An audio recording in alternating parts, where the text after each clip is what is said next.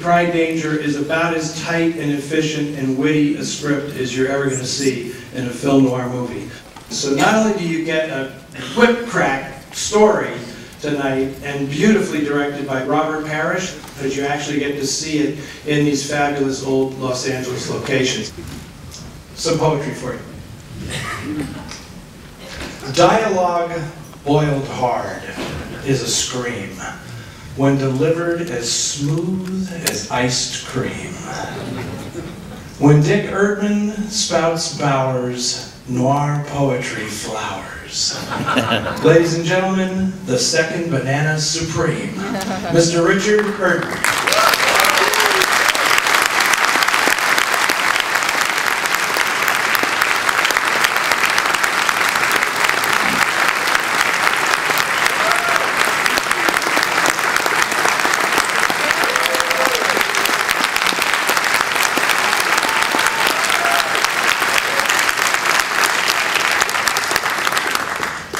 May I present a wonderful actress, one of the great philanthropic humanitarians, and the reason they invented Technicolor, Rhonda Fleming.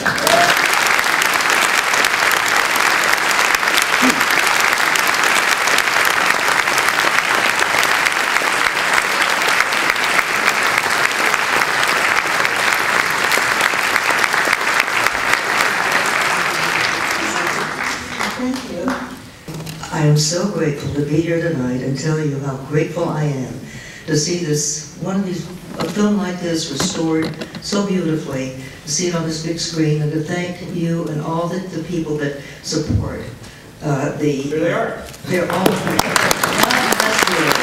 God bless you. Thank you, because I'm just thrilled to see this film and so many out there being restored that would have been lost. And thank you so much to the archives and to you who just done so much, and just appreciate it. The fact I could be here tonight, and it's a full house. Wow. How about that? Wow. Just great. And of course I have to say I did get my just desserts, didn't I? I deserved it. I love playing naughty roles. I really did. I played some really naughty parts and I loved it. It was just fun because I really wasn't like that, but it was just a great. So she said. But you know, I never got to work with this wonderful man who stole the darn movie.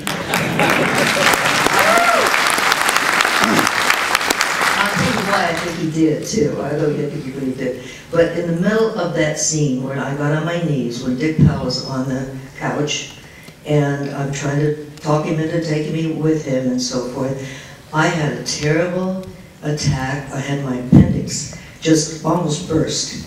Now you wouldn't know. I looked at that tonight. I thought, wait a minute. In the middle of that scene, I told Dick, I said, I have to go. I'm in terrible pain. He said, you can't go. This was his picture. You can't go. You can't leave. I said, I have to leave. I've never walked out in my life on a film.